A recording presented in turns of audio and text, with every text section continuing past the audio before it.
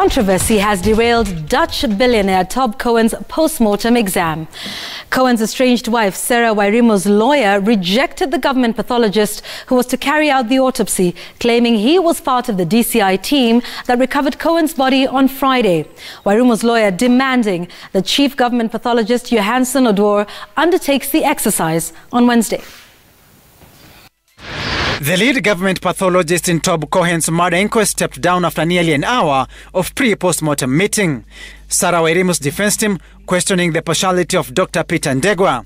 This after his apparent involvement in the recovery of Tob Cohen's body from his residence backyard. And they picked up something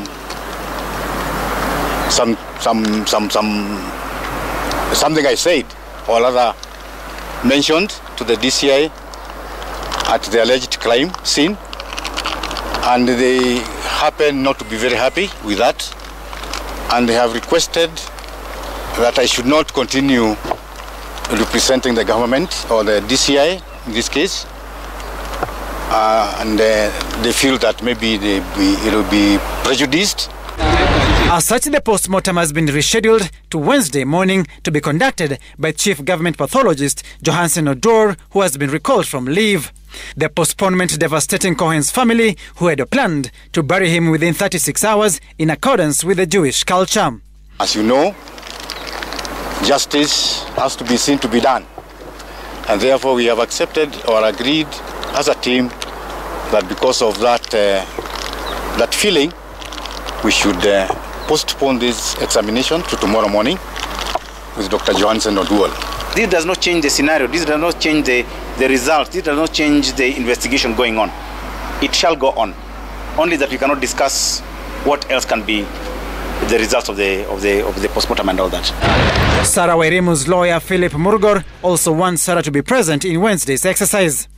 Murgor claiming Sarah has not positively identified her late husband's body and that Cohen's sister is an interested party to be the only one to ID Cohen's remains. I don't know whether she can call herself a victim, but then again, if she wants to identify the body, let her come and identify the body so that it does not bring any other technical issues at a later stage.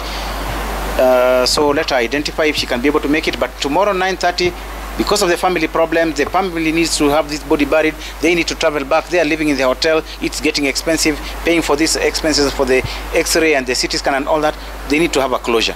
The autopsy is supposed to reveal Tob Cohen's cause of death. The Dutch businessman went missing at the end of July, only for his body to be retrieved from an underground water tank in the backyard of his Kitusuru home Friday last week. Sam Citizen TV, Nairobi.